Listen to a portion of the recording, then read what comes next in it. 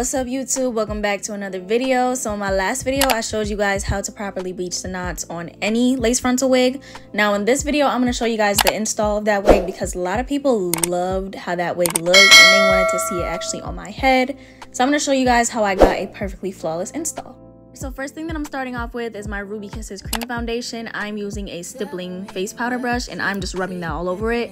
Second, I'll be using my Wet n Wild photo focus powder to set it because you want to set your foundation at all times. So this is what it looks like after I apply the foundation, and now I'm setting the makeup in so it doesn't run when I do my install. Now I know that the wig looks a little bit orange on camera at first, but when you see that I pull it down, it actually does match my skin tone. So now I'm about to pull it down and align it and then just try to cut the lace. First I always start with the ear tabs, but I had a problem parting out the ear tabs to cut them because the lace on this wig really was a lot and you could just see me struggling a whole bunch. So what I did was I just aggressively cut off all of that excess lace. Now right here you can see that it was a lot easier for me to cut the lace. I didn't really struggle with anything and I cut it in the exact shape of the part. I always recommend parting out the shape of your sideburns or like where you want to cut because that makes it 10 times easier and you won't make any errors because you know exactly what to cut. Those little white patches that you see underneath my lace right before I cut, those are actually a non-slip band I think that the company installed. It's just two little squares on each side to prevent the lace from slipping. And now I'm about to take a cotton ball and some rubbing alcohol just to rub over my forehead and really take off all the excess dirt, makeup, oil, whatever it is. Because when you're putting glue down, especially in multiple layers of glue, you want to make sure it actually does stick to your skin. Now I did go off camera and apply my glue in tiny little dots, and right here you just see me taking the end of my rat tail comb and blending out all of those dots so that they connect. And then after that I blow dried it, but here's me applying my second layer of glue. The reason why there's some clips missing is because I was making a TikTok in the middle of this video, and right here you can hear me ask who is it because somebody had knocked on my door and I was confused. Turns out it was just my boyfriend, so I went and opened the door and continued my install. I think this was about like my third layer of glue. Right here you guys can see me doing the TikTok, and in between each layer I make sure to blow dry on cold. You want to use cold air because using heat actually makes the glue separate. And right now I'm about to apply my fourth layer and just, I don't know, try to do the YouTube video and the TikTok at the same time. This was like really chaotic. I think this layer was my final layer. Now with all the others, I blow dried them until they were clear, but with this layer, I blow dried it until it had that slight little blue color. I didn't want it fully clear because that meant that it was dry, so I waited until it was slightly blue and then I pulled the wig down to about where I wanted it. I didn't care if it was over the line of glue as long as it wasn't behind it, because then that means I would have a whole bunch of cleanup to do. And right here you see me just jamming out to my music, trying to record the TikTok and setting up my phone properly. So now I'm gonna cut the lace into 3 sections. I always do this to make it easier to work with. And y'all, these scissors were sharp. I was actually kind of scared, not gonna lie.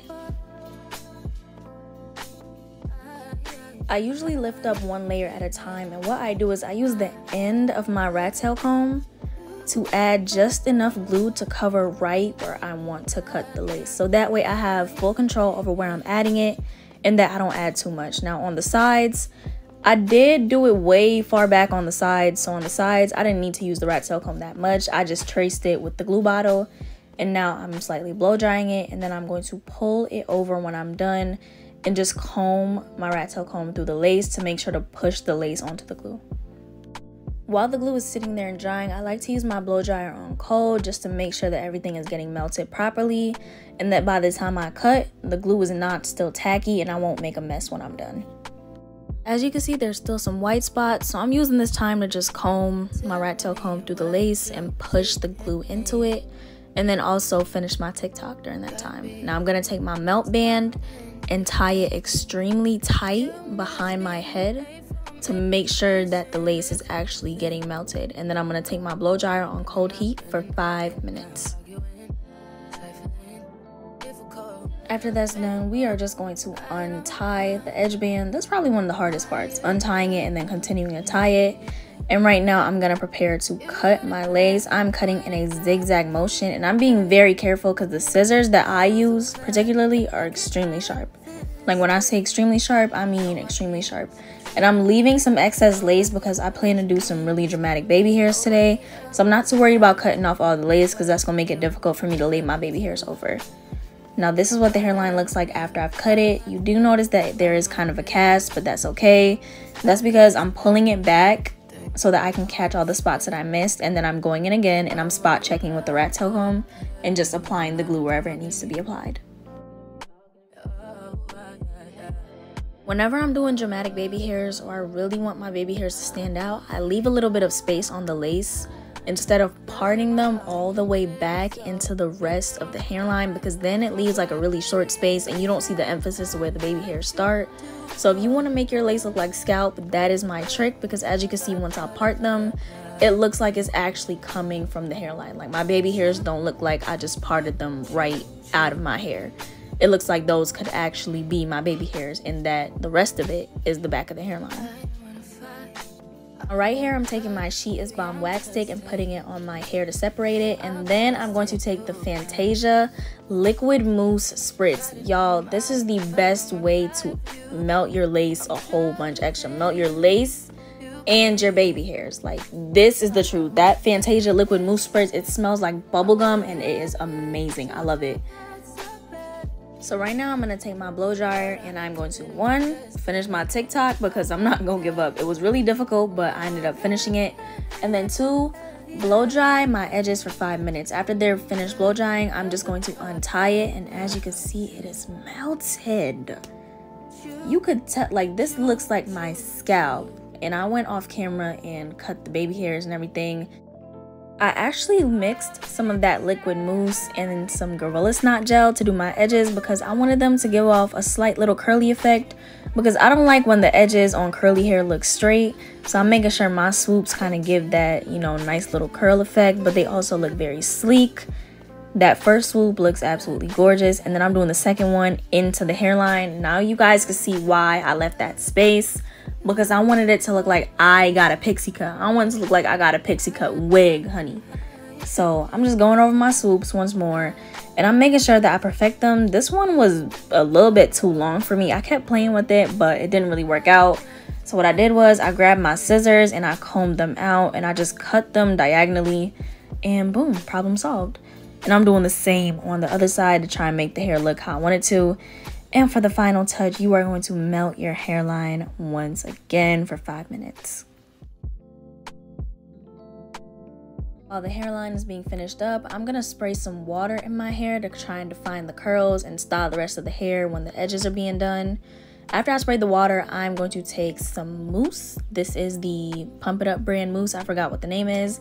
Then I'm going to take my Frizz Buster and I'm just going to put that all over the hair because the oil actually helps to trap the moisture, and I'm going to comb it through to try and define the curls.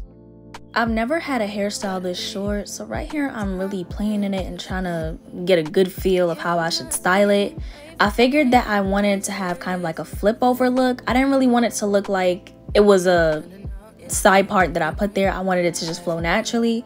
So what I did was I grabbed my hot comb and I just hot combed the front to look like it was a free part and not like I put a side part there, because I wanted it to flow so well. The hot comb did its job. I finally got a hot comb, so y'all can leave me alone now. And now I'm just gonna untie the edge band and show you guys how my hairline turned out. As you can see, it is giving scalp. I love it. Alright, usually I do these videos in my room, but I am gonna show you guys what it looks like in natural light. This is without my ring light, and I'm just showing you guys a full 360 view of the hair. This hair is absolutely gorgeous. The lace melted perfect. This is the best lace I've probably gotten on a wig so far. I don't even know what type of lace they put in it. If I find it, I'm going to put it right here on the screen. But this wig is amazing. Everybody thinks that it is my hair. The way that the back comes down, it hides the nape of your neck. I didn't end up cutting this mesh piece. All I had to do was tuck it in, and it looks like my hair. That's it. Like, this wig really does give the feel of just, the lace is gorgeous. Like, this wig is gorgeous. You guys know I've never had short hair in my life. So the fact that this looks as natural as it does, I'm going to show you guys how it looks zoomed in. And yeah, the knots took bleach so well. The knots were really small, but they took the bleach so well. Minimal shedding. Only shedding that I had was, you know, I combed out the hair after plucking. But that was about it. I hope you guys enjoyed this video. Do not forget to check out this new and amazing company, Ashine Hair, and use my code below, UN, for money off of your next order. Thank you guys so much for watching. I love you. Bye.